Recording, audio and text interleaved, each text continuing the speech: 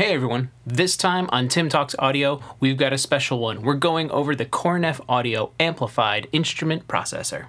Korneff Audio has already put out a few really fantastic and tweakable plugins, the Pawn Shop Compressor and the Pawn Shop Compressor 2, as well as the Talkback Limiter based on the SSL Talkback Compressor. With all Korneff Audio plugins, you're able to actually dive into the analog components that were used to build the predecessors of these plugins. Now we have a new one from Korneff Audio. That's the Amplified Instrument Processor. Let's dive into the DAW and take a look.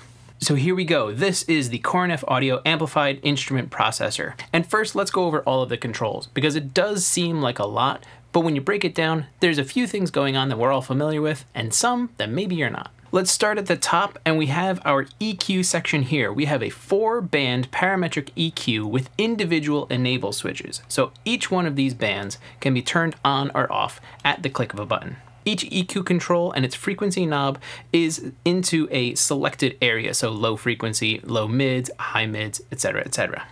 On top of this, in the middle, is your first order filter section with a low pass and high pass filter. And you're also able to turn this on or off outside of the EQ section.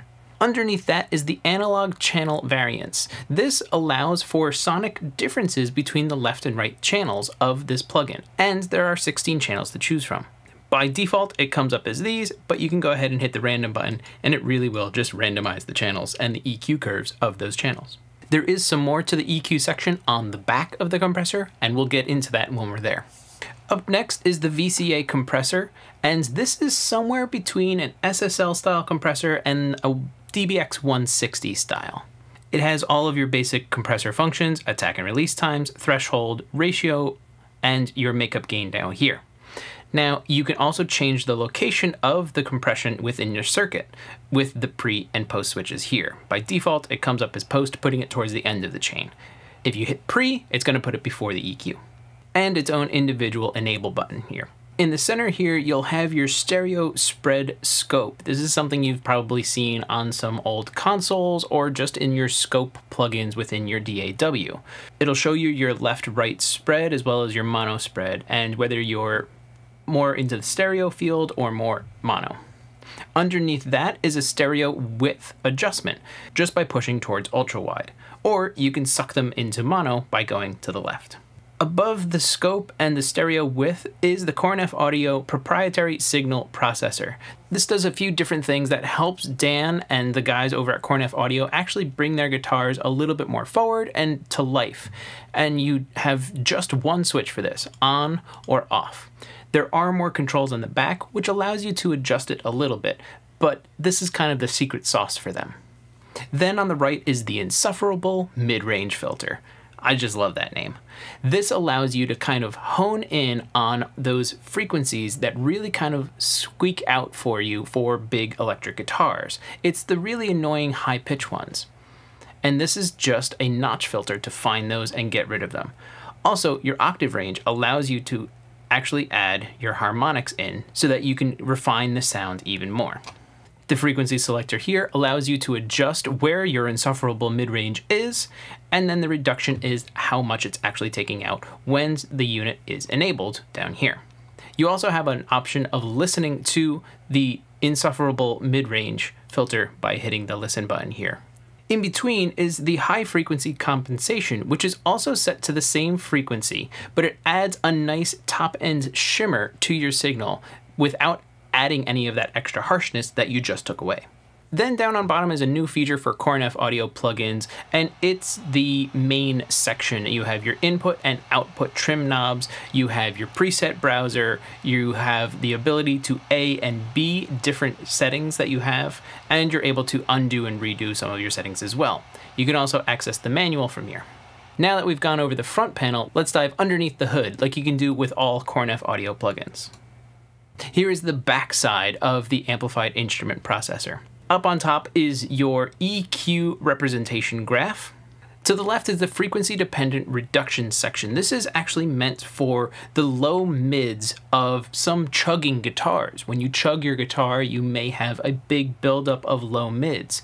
This will allow you to find where that buildup of frequency is and just listen to it and reduce it down whenever you're getting into some heavy chugs. Then when you're back into open chords or screaming solos, this won't do anything because there's no reduction going on. It's listening for those big woofs of low mids that you can go in and refine with the frequency selector here and adjust it to the bandwidth, and it'll allow you to just tame those chugs a bit but still leave the low mids of your guitar there. To the right of the EQ graph is the equalizer characteristics. By default, it will start on the modern style, but if you want, you can actually change it to vintage, which works more like a passive EQ. You're also able to adjust the gain scale for the EQ section. If you on the other side are adding 6 dB, you can increase the gain scale and now you're adding 12 dB. Then you also have the circuit age control over here. New works as if this is a brand new piece of hardware. It hasn't been sitting in studios for 30 plus years, and it just sounds pristine and works the way it should. Now, when we roll back to old, we get more of a rippling analog effect that really kind of brings the EQ to life. And you're able to go anywhere in between old and new. This way you can blend it to your taste. Then the last control on top is the curve invert, which does exactly like it sounds. If you're adding 12 dB of 2K and you hit curve invert, you're now taking away 12 dB at 2K. This is a global function for the entire EQ, and you'll see that in a little bit. We'll pull up some EQs and we'll invert it.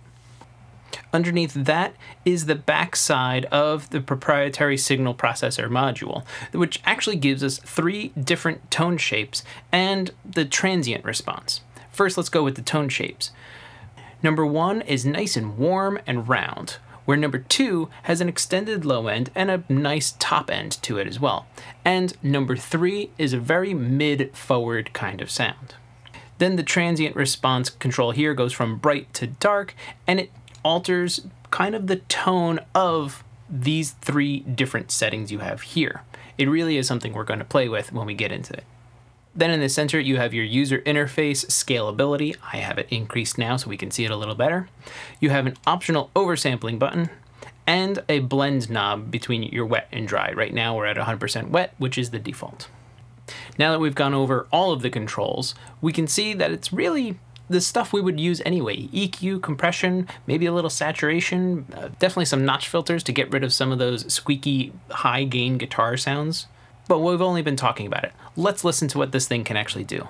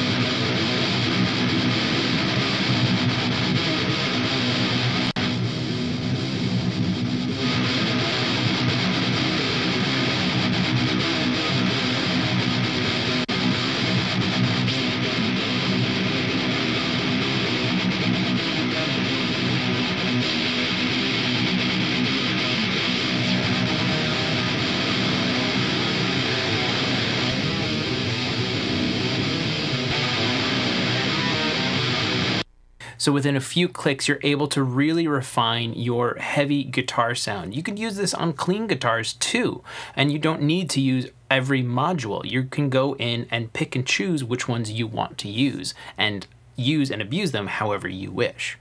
This is an immensely powerful tool that anyone who mixes any kind of guitars, whether it be mic'd up amps in a room or using guitar amp sims, this will still work for your guitars and will really help you dial in to get the sound just right for that mix. Head over to korneffaudio.com and pick up your copy of the Amplified Instrument Processor. That's all for now. If you found anything informative, please like and share the video. For more, visit timflansbaum.com. And if you have a question, ask it in the comments and I'll answer it in a future video. Thanks for watching.